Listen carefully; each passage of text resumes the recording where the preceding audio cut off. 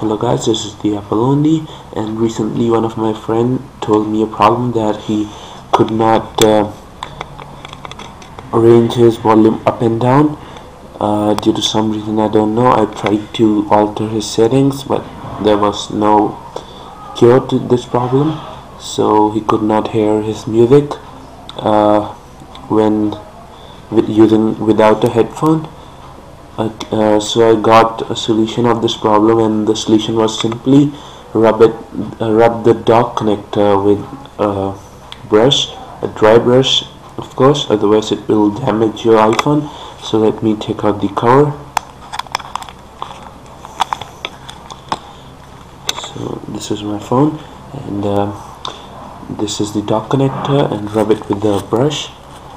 Make sure every dust particle comes out of here and nothing remains in there, and make sure that the brush is dry, otherwise the dust will stick in the dock connector. So rub it, and after that this volume button should be visible.